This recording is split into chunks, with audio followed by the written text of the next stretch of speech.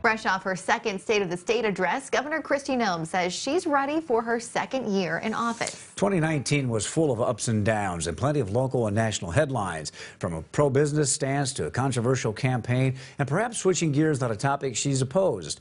Governor Noem is talking to KELOLAND News about her first year in office. On tonight's Eye on KELOLAND, Brady Mallory brings you that conversation and what Noem is focusing on for the future. The next governor of the great state of South Dakota, Kristi Noem. 2019 marked a big shift for Governor Kristi Noem. After many years going back and forth to Washington, D.C. as a congressional representative, Noem was starting a new job. You know, South Dakota is my home.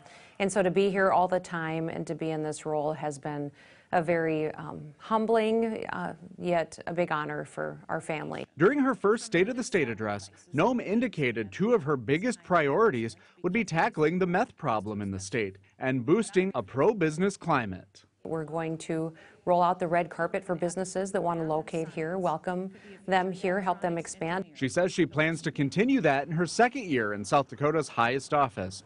In her 2020 State of the State, she says she wants to eliminate red tape. She says there are several bills in the legislature that'll do that. She says that includes legislation to get rid of certain education requirements that aren't necessary if a business owner has any type of degree, streamlining certain careers, and eliminating certain licenses that aren't necessary to public safety. Noem sees this as a way to remove obstacles that could keep away potential new businesses. Doing that through legislative session is incredibly important to get that in statute and push it forward so that individuals know that when they come to South Dakota, they can immediately get to work. Noem counts this focus on business as a highlight from her first term, which has seen its fair share of challenges. She says right away, snow, rain, and flooding began a difficult 2019 for South Dakota. So we immediately went into coordinating activities between counties and cities and tribes with the state and getting FEMA assistance, and it never really stopped all year. I'm on meth. And then there was the Meth, We're On It campaign. Noem says it's meant to be provocative, but it drew national criticism from people who said it mocked addiction. Others said it was helpful because it spread awareness about addiction. You know, people ask me quite often if it was worth it, and you know, it's kind of a hard question to answer because, you know, for that individual that finally sat down and had a conversation with someone about their addiction and finally reached out and got help, maybe for them it was worth it. Noem says the state is moving on with phase 2 of the campaign and has asked for $3.7 million in the state's 2021 budget to spend on intensive meth treatment and enforcement.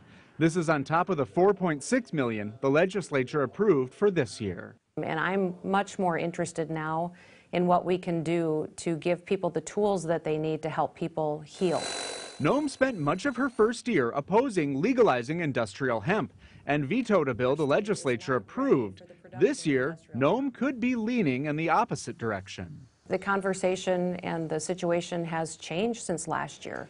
I think most people remember that I said we weren't ready for a program last year. And since that time, things have changed. We do have federal guidelines now. We do have a Native American tribe that has been given the green light to go ahead with a program.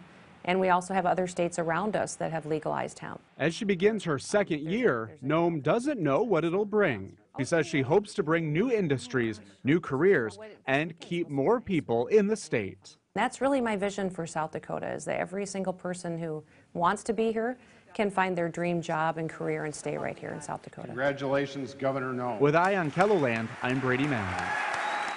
We also asked Governor Noem about past trips to Washington, D.C. to meet with President Donald Trump.